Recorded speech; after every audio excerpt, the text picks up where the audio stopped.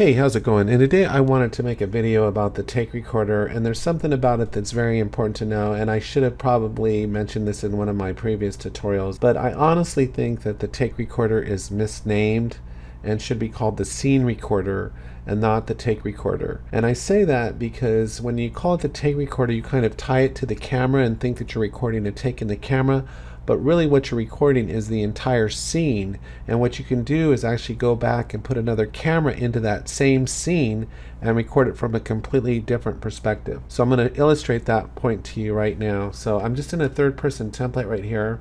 I'm going to knock out this wall right here. Then I'm going to select this floor right here. I'm going to hit the space bar, and we're just going to stretch it out here so that my player character has some room to run.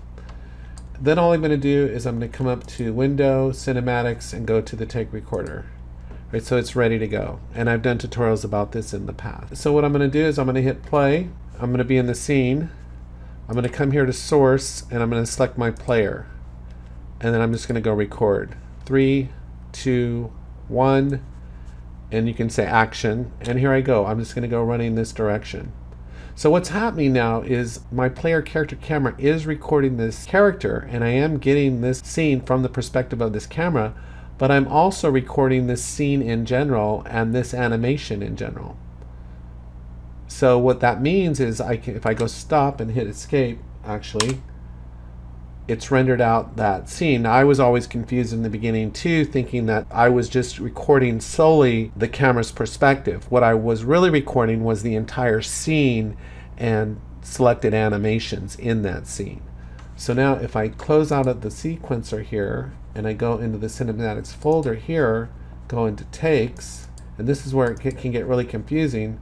I can go into the sequencer. If I hit play, you can't see anything, but I got to go into camera cuts. You'll see it's recording back the scene. So you think we've recorded out this take, but really what we've really recorded is the scene, and I'm not locked to this camera. So what that means is I can come back. If I go back to the beginning, you need to close out of the sequencer sometimes to do this. And let's say I reposition myself over here on this far end here, right?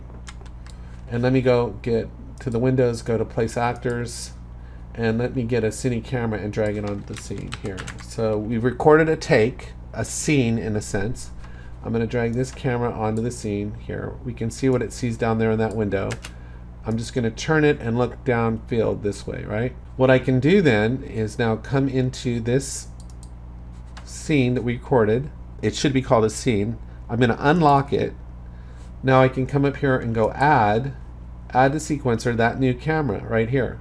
Then what I can do is I can come here, and you'll see I've got that new camera, and I have my BP character camera essentially here.